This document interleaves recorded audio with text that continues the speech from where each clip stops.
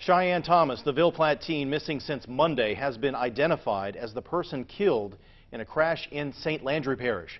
Ville Platte police say the 15-year-old was reported missing on Tuesday.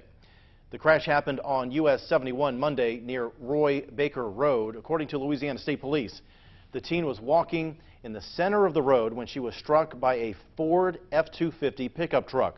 She was taken to a local hospital in critical condition where she later died from her injuries. The driver of the truck was not impaired and was not injured.